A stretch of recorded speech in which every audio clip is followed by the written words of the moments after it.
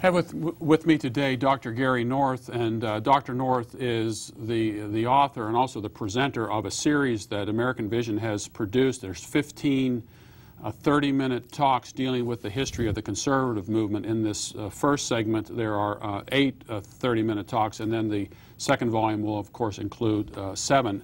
And in addition to what you find on here in terms of the lecture series, we have included a number of really important and hard-to-find conservative books that have been instrumental in the conservative movement.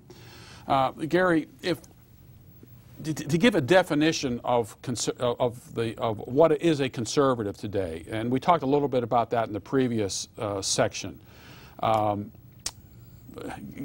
Give us some idea, kind of a classical definition of a conservative, and kind of how has that definition changed in the modern understanding of it from both the left and the right?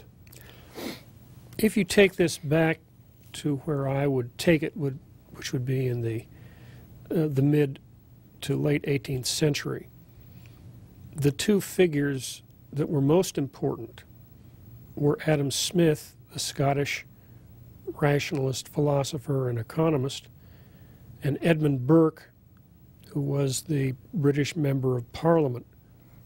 They were agreed on almost all issues. They were correspondents together. They were really part of a mutual admiration society. Burke was suspicious of grand theories of anything. He believed that you tied liberty to the rights of Englishmen, which were historical rights. And in the case of England, there was no written constitution. So he was very much in favor of the courts, the limitations on government power that common law provided. And generally, he wanted property in the hands of a broad base of individuals. He did not trust the state. He did not trust the expansion of government power, because he believed that individual liberty is tied to property.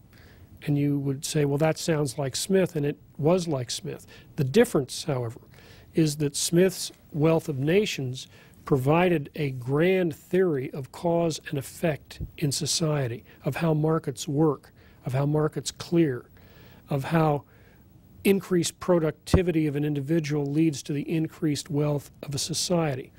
Burke would not have opposed that, but he was not going to tie his career or his thinking to any grand theory or any systematic logic. He was suspicious of all grand theories. And you have the same kind of division prevailing today. The moral value people tend to be suspicious of economic theories which lead people to conclude that virtually everything should be legalized and that it's just a market phenomenon. They say, no, there are ethical issues here, and if you lose your ethics, you may have great efficiency, but if it's too great efficiency, you'll see the destruction of society cheaper than would have been otherwise possible. Whereas the people who tend to think of themselves as the heirs of Adam Smith say, what right does the state have to intervene to control the flow of money or power or anything else? We've got to have hands off almost completely within society. So this division has grown up since certainly the early 19th century and has split the conservative movement in the time that I would say is the real backbone of the movement, the post-World War II period. Now, who do you think's winning this battle today? I mean, you've got various groups out there that are pushing agenda. I mean, you find a number of conservative groups who have adopted kind of a Darwinian view. They're on the right, and the morality aspect of things is very pragmatic. So who's winning the war of words? You know what's going on in the courts, but on the ideological front, who really is winning this battle?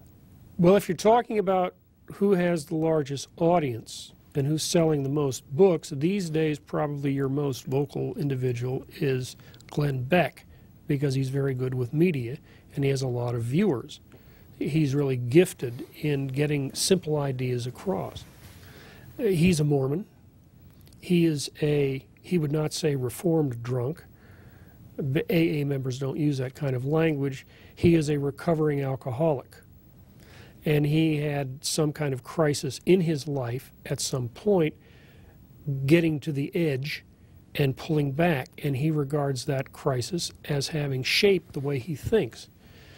So in that respect, I see him more as a traditional values person.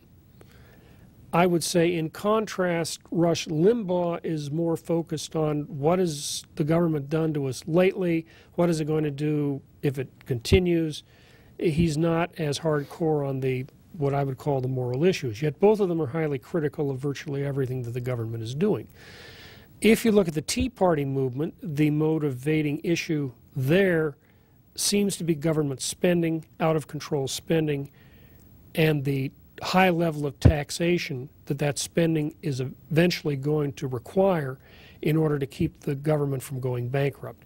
So for that side of the movement, which is very recent, it only really has appeared since the early part of 2009, for that part of the movement, the economic issues seem more dominant than the social or ethical issues.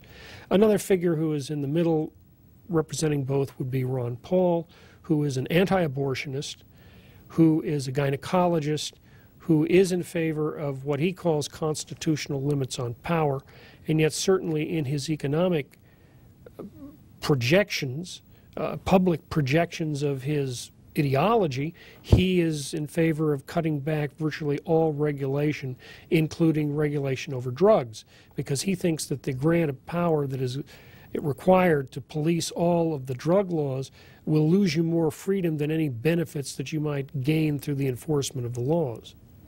Okay, when we come back, I want a little bit of your background, because you've been involved in the conservative movement for a very long time, and you've seen this development take place, and I'd like you to kind of take us back a little bit to give us some history of what you've seen and some of the new trends, and talk a little bit about technology and how it is changing the ideological war that's out there. We'll be back in the next segment.